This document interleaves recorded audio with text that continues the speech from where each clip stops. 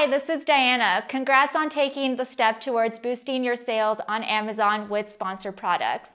With this course, you're already on your way to crush it with Amazon PPC. Today, I'm going to be taking you through step-by-step on how to set up and optimize your sponsored product campaigns using a live ASIN so that you can go ahead and do this with your own products.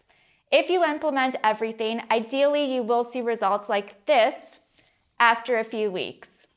If you are new to this channel, you may want to hit subscribe in order to receive more tutorials on how to succeed on Amazon. So let's go ahead and get started. I'm sure by now you've heard that everyone and their grandma is getting into Amazon PPC, but maybe you're not sure what to do. I speak to many sellers on a daily basis, and I know that paid advertising can be a bit intimidating because it feels like it eats up a lot of money. But if done correctly, it can also be a goldmine and give you a real competitive advantage. Some of you might be wondering, why do I even need to do Amazon PPC? Isn't it possible just to make sales organically? Sure, it may be possible. However, it will take longer to generate sales. The thing is that making sales through sponsored products will have a positive effect on your organic ranking. Also, this way you don't have to wait for your product to rank like you would if you just stuck to organic sales. You could have the top spot today, and compared to Google AdWords, there's still a lot of untapped potential to get cheap traffic to your listings. And also, there's many long-tail keywords that sellers aren't bidding on yet. In fact, for many competitive products, it's almost impossible to reach the sales velocity that's necessary for a top ranking without driving paid traffic to your listing. Keep in mind that Amazon keeps on expanding the number of ads that show per page, which means that the organic results get less and less exposure. So what are some of the things that you need before you get started with sponsored products? First of all, you need to have a great product and an optimized listing. That means that your title, bullet points, description, and images should be top-notch. And also, you should ideally have at least a few positive reviews. For that, you can use the Amazon Early Reviewer program.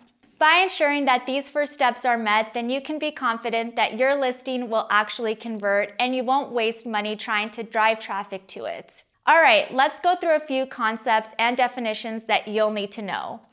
PPC, this means paid per click. So every time someone clicks on your ad, you pay depending on your bid. CPC, that's the cost per click.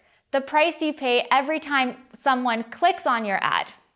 That usually ranges from a couple of cents to a few dollars. Note that this is not the same as your bid, which is usually a bit higher than the CPC you actually pay. ACoS, that's short for advertising cost of sales. This is your PPC cost divided by your sales revenue. The lower the number, the higher your profit per unit is going to be. There are two different campaign types you can choose for sponsored products. First, there is the auto campaign. With this campaign format, Amazon just picks out any search term that its algorithm thinks will fit your product listing. Then there is the manual campaign. This one will give you more control as you are able to set all the keywords and bids yourself. In order for you to understand the keywords, we need to first explain the difference between search terms and keywords.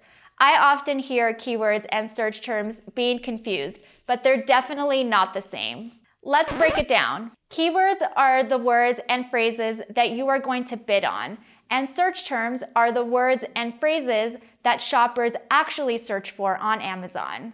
So when a search term matches the keyword that you've bid on, your ad will appear. The match type options for your keywords are broad, phrase, and exact.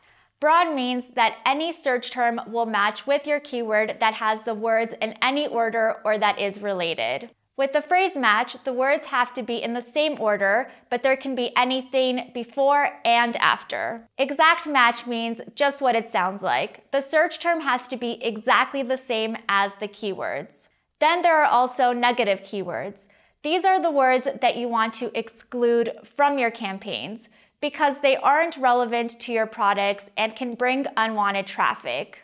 So that's all for today's intro video. I hope that you now understand all of the basics that go into running a sponsored product campaign.